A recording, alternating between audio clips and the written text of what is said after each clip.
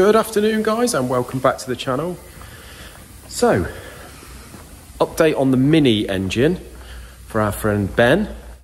Block is bored and refaced, as you can see. Took a very minimal cut off there. 3 thou and it actually cleaned, as you can see, right in the centre where it was sort of blowing a little bit.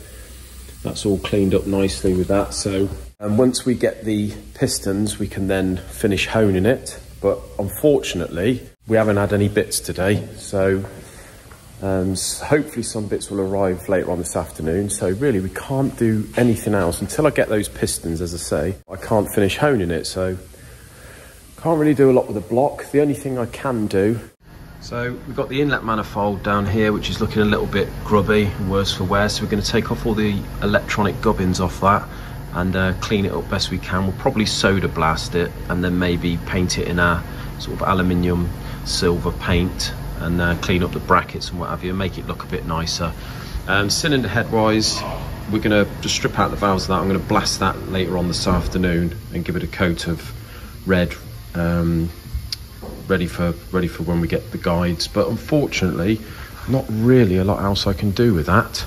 So I'm going to move on to this engine, which I've been doing for the last couple of hours. This is the BMW M3 E46. You may have seen in another video, it was just the block and the cranking at the time. We've now got the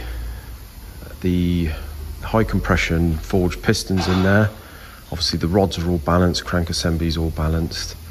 Head has all been gone through, so the camshafts are over there as you can see, but we've done all the clearances.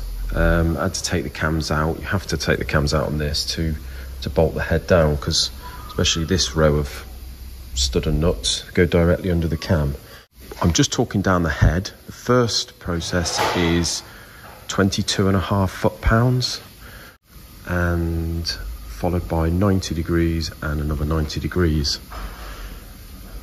So I've done the first torque setting. Now when I always do the first torque setting, as opposed to the angle, the 22.5 foot-pounds, you go from the middle, whatever the sequence is, but I go through the sequence, then I go back and do it again, because what you find is the centre two will always go a little bit slack. So I just go through until they all torque down to what it states on the first stage, and then I go and do my 90-90.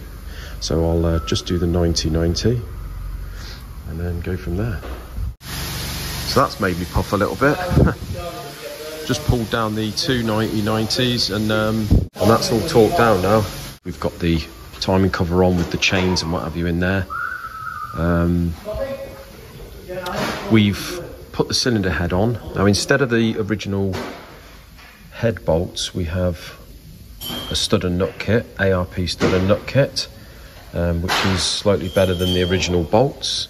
Now there's one problem. The head is all set up. I've done all the clearances and what have you on the bench, but there's one problem that I've run into, and that is I was just putting in the inlet cam, torquing down the nuts, and it's actually pulled 3 of the threads. So it's pulled this thread, which obviously holds a stud, and pulled these 2. I've helicoiled these 2, and I've got to sort that one. Now when I mean pulled the threads, if I find this is our stud extractor, and you can see on there, if our camera just focuses nicely, you see the remainder of the aluminium thread out of the cylinder head on the stud. So how you know this is when you come to torque it up, rather than sort of go to torque or go tight, it just continues to go, and you can feel it. You think, no, there's something's not right here, and it's just pulling the thread out of the cylinder head. So yeah, bit of a nightmare, set us back a bit, but we're going to stick helicoil in this and torque them all up properly. Then I'm going to go for the exhaust cam, and hopefully we don't have the same problem there. So steps of helicoiling, we've drilled this out with the helicoil drill, and now we're running the tap down there. I'm only using a ratchet here to just sort of run the tap down again with some grease on, just to clean it up. Obviously before that I use a tap wrench so it is square on both sort of directions.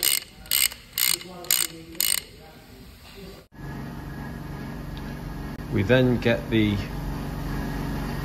helicoil on its little winding tool there, or its applicator, and we've got a nice thread down there from the helicoil tap. We wind this helicoil in so it sits just below the surface of the base of the dowel hole as the original thread was, and then there's a tag at the bottom which you use, obviously locates in that slot, and that's what you wind it down on. You then have to remove that tag after you've wound it in as far as you can go, and then that's it. So when I said I can't really go any further with the Mini, I was actually lying. We've got the crank here, obviously I've checked that. That's due to be polished. So what I normally do is, if the crank's got to be balanced, which whenever we build an engine it does, I always balance the crank first before it's polished.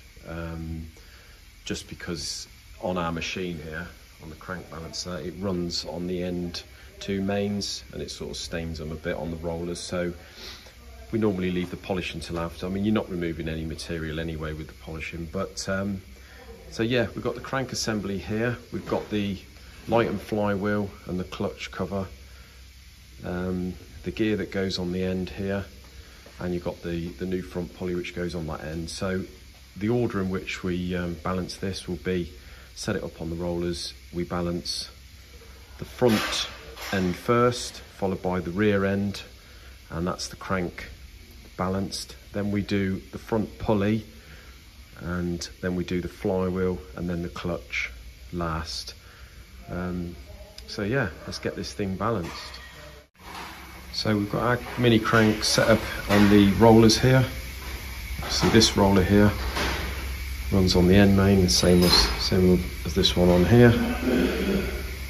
We've got our drive that screws in the end there, the same as the front pulley bolt would, and then we've got our drive here off the machine, so this drives the crank. Now if we sort of give it a bit of a help round and press the on button, see that's now spinning nicely. If we turn this lever here so the machine is floating on here and can sort of sense where it's out of balance, you look up on the machine and the amount is about 50.